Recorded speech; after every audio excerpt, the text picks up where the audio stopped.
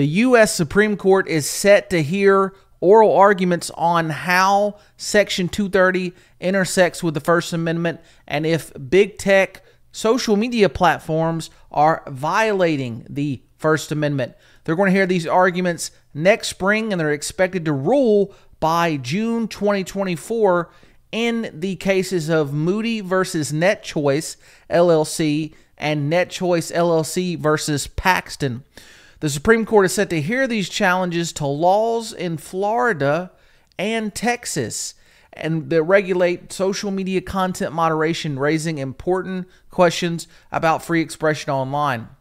Now, there's long been complaints from conservatives about bias and censorship on social media platforms, particularly following the bans of Trump and the suppression of news such as the Hunter Biden laptop story, certain articles.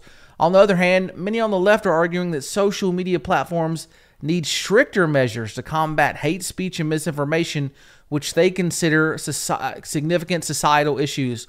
Both the right of Americans to express themselves freely online and the rights of social media platforms to make editorial decisions are protected by the First Amendment.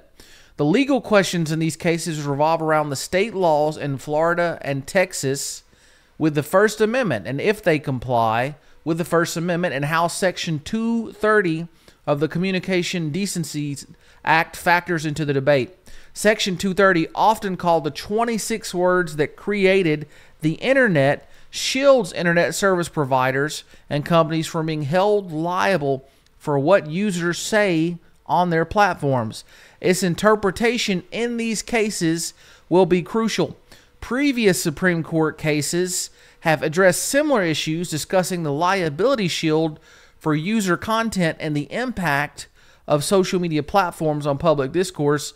These rulings provide some context for the upcoming case, but they said it didn't reach Section 230 in the Gonzalez case versus Google. So we're going to see how this plays out and what's going to come of this with regards to having more free speech online and not totally destroying Section 230 and still being able to protect publishers or platforms rather while allowing people free speech. So we'll see how this goes.